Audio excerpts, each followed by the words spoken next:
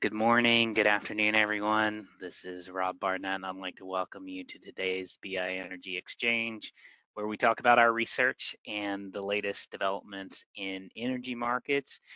Today on the call, we've got a special guest, Mike McGlone, just sitting opposite of me here in Miami today. And we've also got Patricio Alvarez joining from dark and cold London. So if any of you were able to join us yesterday in Miami for our live event, I want to thank you for attending. And I think that's probably a good place to start here today. So we had myself, Mike McGlone, Fernando Valley, who's a regular on here. We also had our app spec, Paul Reagan, and Jason Miner, who's the head of our agriculture product and business. So, Mike, we had a lot of interesting viewpoints, and normally I feel like you're the outlier where you'll come on and talk about and how you see the world, and many people will disagree with you. But I think yesterday you were kind of aligned with almost everyone else that had a view on the market. So anyway, share a little bit of your view from yesterday's discussion, and use the time to talk a little bit about kind of how you see oil and gas going over the next 6 to 12 months. Well, I appreciate having me involved, Rob. It was a very good event. It was really good to get insight from people and commodities in Miami. And it harkens back for me, former advice from a former manager of mine when I was a trader. Says, Mike, you say it better than you do it. I'm typically way too early, which is bad for a trader. So it doesn't matter when you're a trader. If you're early, you're wrong, you stopped out. And what my sense is happening now is the world's starting to come around to what I pointed out was going to happen in 2022 is this high price cure is going to be resolved by low price cure. So I have to point out right now on the screen, the price on US, the #1 benchmark for heat, electricity, and fertilizer in the country in the US for natural gas. I'm looking at the screen right now. The tick right now is 164. That was when futures first started trading. The first day it settled on April 3rd, 1990. It's actually the year I got married. That was the first closing price. So I earned the nickname as McGloom, and I own that. And I only mean that from a commodity standpoint. Any commodity producer, and most notably trader, gets it. That the worst, this macroeconomic factor of the high price cure with rapidly advancing technology and elasticity of supply and demand is only increasing. And that combination of the biggest pump in liquidity ever and Russia's invasion of Ukraine was one of the biggest, we will look back as one of the biggest catalysts and tests ever. And it's completely passing things I've read in The Domino Effect, that was Russell Brazil, and The Price of Tomorrow by Jeff Booth. I can mention another half dozen books about how technology is happening so fast. It's really bad for the prices of tangible assets, i.e. commodities, and very good for prices of intangible assets, like the stuff you focus on more, equities, and things like cryptos and Bitcoin and stuff. So the key thing I want to focus on, and at least let's focus on, I have to go to natural gas because it's historic. But the good news is we're now at the point where we're probably tilting towards the low price cure. We are below the cost of production. It's around $2 in this country, and that's somewhat dicey if you look at break-even prices from BTU Analytics, stuff we have in the terminal. And the thing is, we can't stay up very long because we saw what happens. We have the spikes, but we can stay low for longer. And the key thing I want to point out is what our colleague Jason Meyer brought out is you look at the correlation with Brent or WTI. I just like to look at the WTI versus crude oil spread. Right now it's about 48. That's in futures. The all-time high was 53 in 2012, and that's right before crude oil dropped about 30%. And so I show to me a substantial premium in crude oil compared to natural gas, compared to corn, less so in copper, but most notably industrial metals. And it's the outlier for me in all commodities. And yes, I've been early, and yes, I've been wrong, but I still think I'm putting fill or kill on it this year. I think crude oil goes to $40 a barrel WTI. And part of the prerequisite for that is the U.S. stock market, for that not to happen, the U.S. stock market has to keep going up. And it's despite it going up, crude oil is kind of hovering here. But right now, this level here, about 80, is significant. It was kind of the low from 2011 and 12 when we had this last big divergence in crude oil versus WTI. And there's also the high right before, around the high, it was bumping up against there before we got to the, Russians invasion and stuff like that. So I look at it as we're near the upper end of the range around 80. I think it's going to drop till 40. Obviously, I have a view, and that's one thing about having views. You can definitely lose your hair with things like this. I don't see what stops it. And then I look over in the macro. I'll go shorter on this. I tilt it over to the macro, and that is that China's clearly in decline. Now, when I started putting that with editors 2 years ago, they said, Mike, what do you mean in decline? Well, we all see what's happening now. And the significance of the unlimited friendship and the macro, I think people are starting to see that what happened with this largest demand pull source for commodities on the planet has sided with the bad guys, Russia, North Korea, and Iran. And there is no upside right now. I think it's very much what I've read about in the book Atlas Shrugged about by Ayn Rand, what we saw in Japan. I worked for Japanese firms in the 90s, what we saw happen with Soviet Union. China's doing that, so all commodities are going that way. But so that's the macro. U.S. stock market, if it tilts lower, all commodities will have a problem this year, particularly crude oil and copper. And the way I'll end it with is I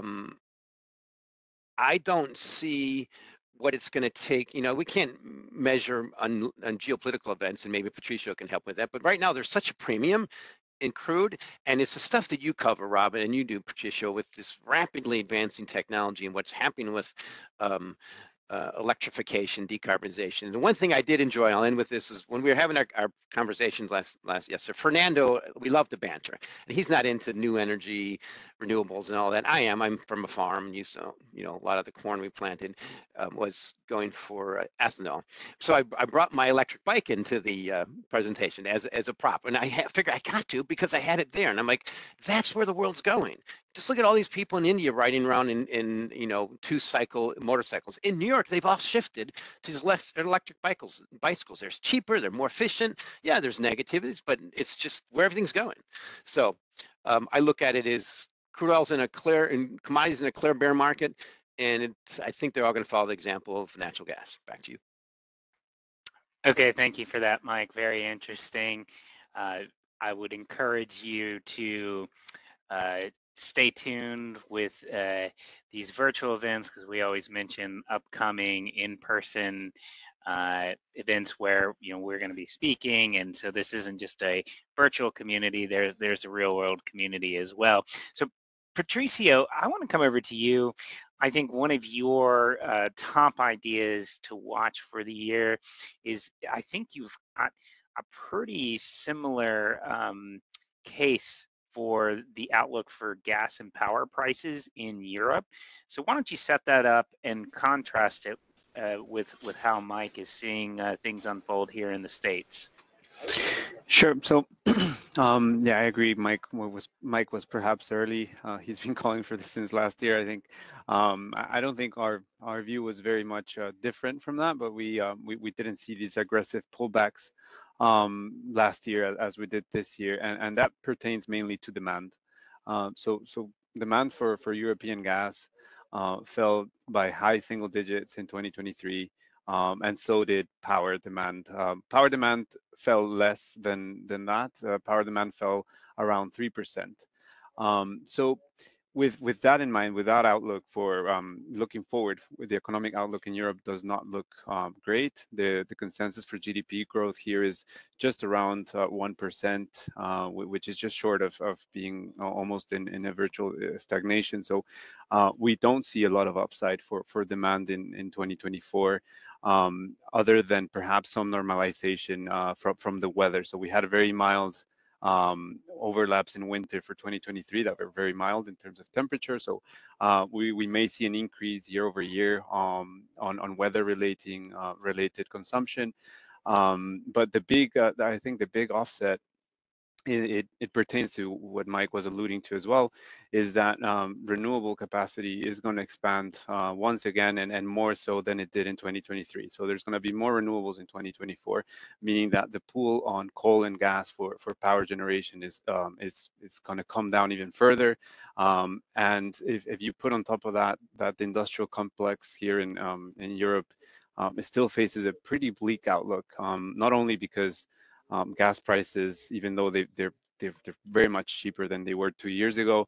They're still relatively elevated for industry to pick up production, and also there's an over reliance on Chinese exports here in Europe, and there's also an expected slowdown in China in terms of trade. So there isn't many reasons for us to think that that European gas prices could trade up from where they are at the moment. Our call is for prices to be around 25 to 35 euros per megawatt hour, which translates to roughly $7.7 per MBTU, which is 5 to 6 times what the price is in the US. So that shows you why industry will have a tough time trying to recover this year here in Europe. And well, at the moment, European gas is trading at about 25, and we think it will stay range bound and perhaps drop during the summer a bit below that, but average out at around 25 throughout the year. And since gas still sets the marginal price for wholesale power prices, that means that wholesale power prices will also will come down quite significantly versus last year, and perhaps below consensus. So we think power prices may be between will be closer or below 70 euros per megawatt. They're currently at around 60, and that what that means for our sector, for the utility sector, is there's two effects really. In the short term, it means that energy supply costs will come down for utilities, and they will continue to benefit from higher hedging secured during the energy crisis. But on the flip side, it will deter from their future earnings profile, because they will not be able to hedge their future sales at elevated power prices. And at some point, that will sort of come to bite the earnings scope for utilities, especially because we've seen a slowdown in the electrification trends, mainly because of this setback in demand, which we think it's sort of a near-term setback rather than an underlying change in where demand is going for power. Very interesting, Patricio. I think it ties in very well with a piece that's on the wire this morning from our colleagues over at Bloomberg News. That the title of that piece is "Shell Lowers LNG Growth View as Demand Set to Peak in the 2040s." I think the article notes that LNG specifically could grow pretty substantially through 2040, but that gas demand in some regions, including Europe, likely has already peaked, at least in their view, which sounds similar to how you're thinking about it. Mike, I want to come back to you and just get your reaction. Given how cheap in relative terms Henry Hub is at the moment, do you think that is going to provide more incentive, more LNG in the future? Is there a demand response to this very cost-effective gas resource that America has been producing and bringing to the market? There should be. I mean, this is where we are now. We're in the low price curve stage where we should demand should ramp up, and supply is what's the hurry? I mean, you're not going to be doing what you can to bring on more supply. Obviously, there's a little more of a tail there, but that to me is the problem now. It's actually finally a good thing. This is a reason now you're supposed to start getting bullish prices. But it might take a while versus when they spike like they did last time. This is just a typical reciprocal reaction. The difference is, I really appreciate, and I was taking notes, something what Patricio was saying is, it's the macro that to me is more. Now, LNG is more micro, and there's, we've heard about a recent Biden administration pushing back on some LNG regulations, but there's so many in the pipeline already. And what do we export? Up to not even 20% in this country yet, and we have this massive excess supply. And prices ever got up, the whole state of New York could open up, but it didn't happen. But it's the macro, I think, is more significant there, and that is what you're seeing is very stagnant and very recessionary growth in Germany, but very stagnant growth in Europe. But what takes us out of that? Maybe a little demand pull from the U.S., but typically it takes a long and variable lag to easing, and not any major central bank in Europe has started easing yet. So the cycle is just horrible for where we are. It's just the wrong end. So the way I see it is, at least natural gas, the highest volatility U.S. natural gas, the highest volatility commodity, and oftentimes a leading indicator, at least has reached that low level now. It's in the shutdown, supply, and increased demand mode. How that happens and where that goes, it take a while. But it's the macro that I'm really concerned about is in Europe. You mentioned the recession. Well, the stagnant growth. In Germany is clearly recession. And what's been the major export or import client is China. And what's happening there? I mean, China looks at Europe as it was the #1 export target, and U.S. was #1 or 2. And it's GMTFO now from both these continents. Get me the heck out of China. So I don't see what's going to come from. And I'm just worried about this major recession that never happened in the U.S. is just about going to happen. Because look at the cycle is, you look at the inverted curve, you look at leading indicators, they still point very bad. And there's one key thing that's holding everything up. And I think that's the U.S. stock market. So as far as Henry Hub, now it's at levels like, yeah, you have to be looking to be a responsive buyer. You expect that. It's just a question when it happens and how it happens. And one thing I really like to point out is, let's tilt over to the most elastic sector, the grains. And you can't say grains anymore without energy. And I did like pointing out in this presentation yesterday how some people push back in the fact that 1/3 of U.S. corn crop is used for transportation. Well, before the Model T Ford, the vast majority of U.S. farmland was used for transportation to feed horses. We're just going back to a higher, a more advanced level of doing that. But here's the macro that's happening. There's just a massive oversupply and excess supply right now in inventories of corn in this country. Farmers are 30% above their normal, and they're just waiting for levels to sell. That's indicative of all commodities. I think that's just the outlier. And you look at copper. Copper is a little less like that, but it's down 4% in the year. It had the little blip because of Canada, and now it's tickling down again. Why? You have to look over at China. The outlier is crude oil. So I'm worried that crude oil just catches up. We do this normal. Every time it bids on Friday and goes back down on Monday, at some point that flips over and realize that these high prices are just accelerating the trends. And I don't see, and I'm really hopefully don't have a geopolitical event, because I remember, I think it was September 2019, remember when the Saudis infrastructure was attacked by, I think it was the Houthis. It gave us a big pump, and that turned out to be the dump. So that's what typically happens. I think traders are waiting for that. So what's happening, I also point out, is you have to look at managed money net positions. This is one thing I really like to point out, is I'm more of a top-down guy. And the fundamental bottom up hasn't been working. And one thing from a top-down standpoint, you have to look at managed money net positions like hedge funds. They are near record short the grains, almost extreme as during the major, when Trump was having the trade war with China in 2019. And I look at that as, okay, well, they should be, but now they're all going to get stopped at some point, and the more rational people will sell. But those shorts, I think, are going to tilt over to where it's really, if you look at a broad base and you're a commodity trader, where's the VIG? Where's the potential downside in a bear market? It's crude.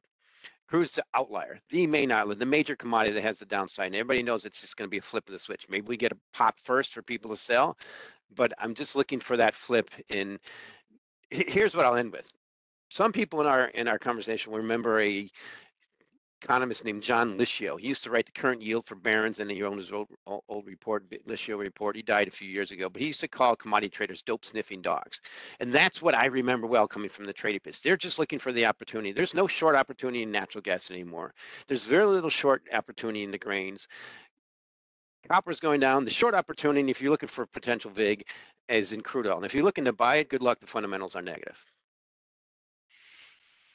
Mike, I want to bring up another commodity that we don't talk about as often here on this call, but I think it's hyper relevant given the group here today.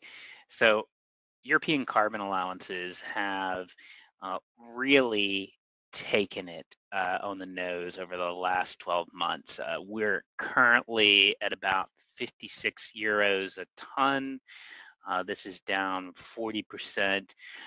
If you look at our commodity primer, one of the things that we note and have pointed out fairly recently ahead of the pullback is that emissions in the power sector, in particular in Europe, declined quite a bit last year, about 13%.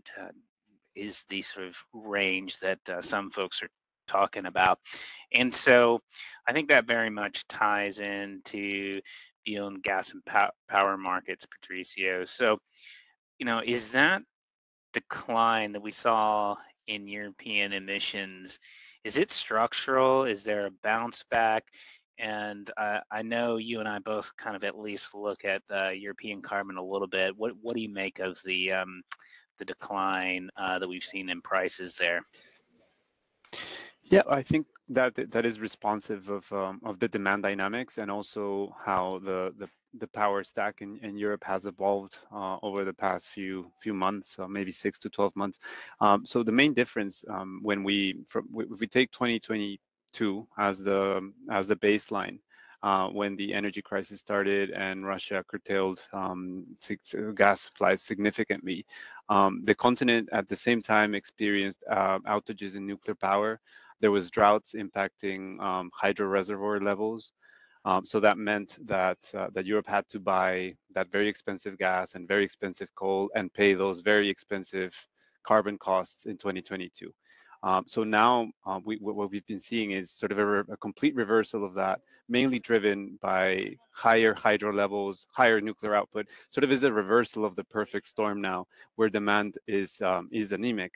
Demand is very low, and we also have a very well supplied power stack from base load sources, so hydro and nuclear. And we've been seeing sort of the same dynamic with gas fired power. Gas is cheap enough that is cheaper to burn than coal, considering baking into the cost of carbon. So that explains why carbon prices are cratering. But moving forward, we don't think that this is a structural trend. Overall, the bank of emissions will get smaller. And hopefully we'll see an economic recovery as well, perhaps beyond 2024. So demand for energy should once again at least stabilize. And since the bank of emissions will get smaller over time, that should support the economics of carbon prices over the long run, because that's the main sort of the main regulatory tool that the EU has to phase out coal. One of the things I'll point out here, we've got a question in the chat. And by the way, if you're listening, feel free to pop a question in. We'll try to get to it. And if we don't, we'll follow up afterwards. But the question is, how does the sell-off in natural gas forward curve impact renewables that price marginal megawatt against natural gas? And I'll just weigh in quickly on that, but I want to get your views as well. The one thing that I think we're observing in both wind and solar is just a really phenomenal demand growth trajectory. If you look at solar installations globally, they increased about 70% last year.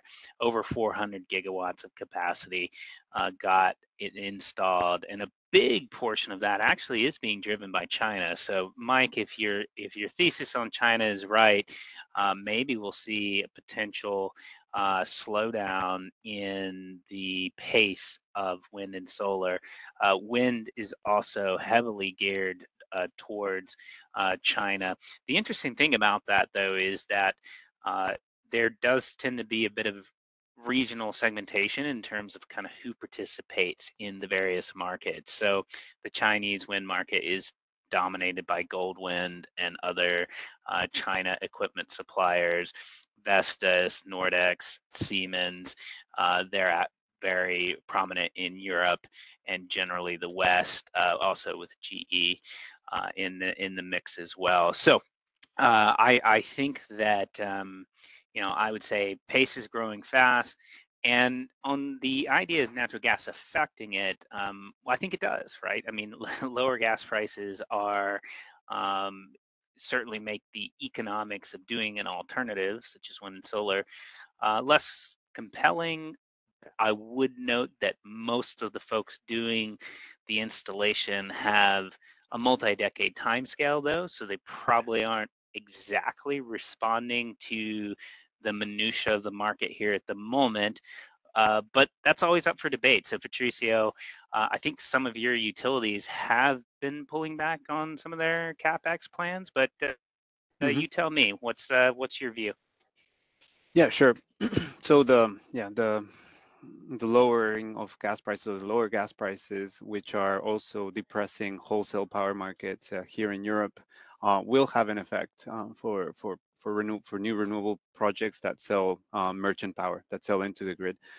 For sure, and we've been seeing that or that pullback in capex for renewable power buildouts, mainly concentrated around, for example, Spain. Spain is a place where power prices are very competitive, very low, because there's a lot of sun and wind there. So we have been seeing a pullback from major utilities like Iberdrola, which is betting on investing in transmission grids and distribution grids where it holds a competitive advantage versus power generation in Spain, where there's a lot of smaller size developers that are cannibalizing the market.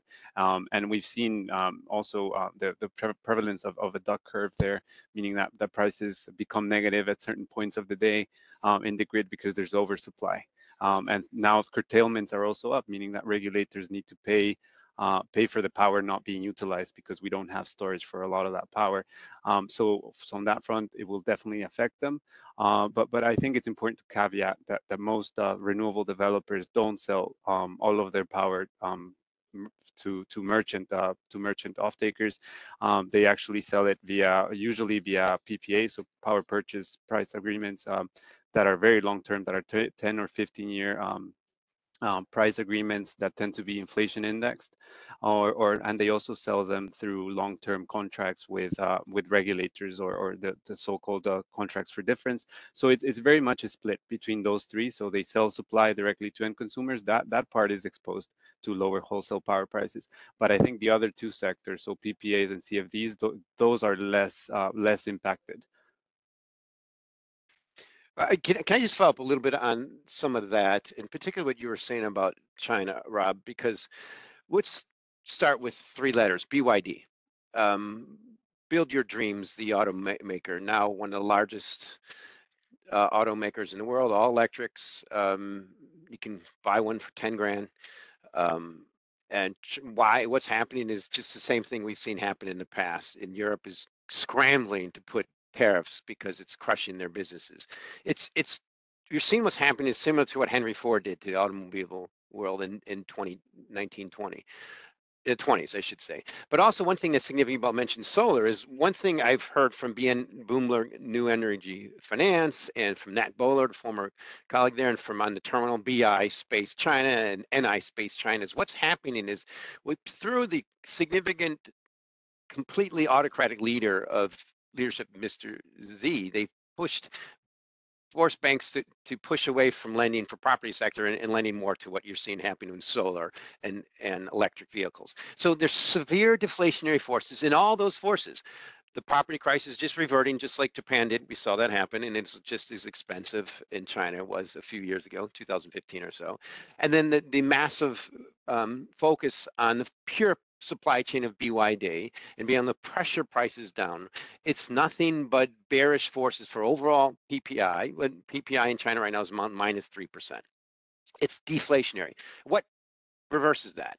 I don't know yet. I think it's okay. Obviously, it's going to be stimulus. They'll be bouncing, but to me, those macroeconomic trends are just so significant that they're unstoppable right now. And maybe you've seen it reflected, not lately in the U.S., but certainly U.S. PPI is negative. Germany PPI is negative. Japan PPI is negative. They're very synonymous with commodities, and there's that issue with tangible and intangible assets. So, what I want to rope in now is it's just paramount. Also, we have to focus on two key things this year: is the shift from a year ago, last year. Remember, China was going to come out. There was expectation China was going to come out of the lockdowns and the demand pull. We're seeing the opposite. And the U.S. election. What does the U.S. election mean? Is drill it will if we get this. It's all about three people in the world right now: Z, Putin, Mr. Putin, President Z, and President Putin, and potential another President Trump. It means very deflationary forces for commodities. Drill it will. Now, might be good for the dollar, I think, if there's tariffs, which is probably bad for gold too. But every day you hear and see this is in the polls where Mr. Trump's leaning, you see that pressure and people see it coming. So again, I look at and I ask our audience and ask us is let's look at what's the upside. How do you stop this significant wave that's all heading to lower deflationary forces and for commodities. And sure, we're going to get blips. And I think all the traders in the world get it, that they're just looking for opportunities to sell. But what you mentioned about with China Solar and all the installed installations last year, it's just, it's example what's happening when you can do this with the technology. I have electric car, I had solar in my house, electric bikes, and I just tested the cost effectively. Now it's happening, it's becoming the mainstream. What stops it? That means we should have demand for industrial metals, but even they're heading lower. So I'm looking for me, the indications for what's going to come out of this industrial metals should be creeping up higher, and they're not. I mean, copper's down almost, what, 4% on the year, only partly because it bounced a little bit last year. So I'm looking for leading indicators of this being over, and the number one leading indicator right now is natural gas is too cheap. And all commodities are probably going to get cheap before they can start bouncing. And natural gas hasn't had its bounce yet. All right, I think that's a great place to leave it. I want to thank everyone who joined us here today. I want to thank Mike McGlone and Patricio Alvarez for sharing their thoughts. We'll get together next Wednesday at the same time. We'd love to have you join us next week as well. And I will flag that later year in April 2nd, 3rd, we're going to be gathering in Kansas City for another in-person meeting. So fancy a trip to Kansas City, or if you're based somewhere in that region, make sure to reach out to any of us. We're happy to connect you to that event. And of course, we will be holding events in New York, London, and elsewhere throughout the year. So always reach out if you have any questions about not just what we're discussing, but maybe something that's on your mind. You've got a sense for what we think about and cover, and we're always keen to hear from you. So we look forward to being in touch. Take care. Have a great rest of your week.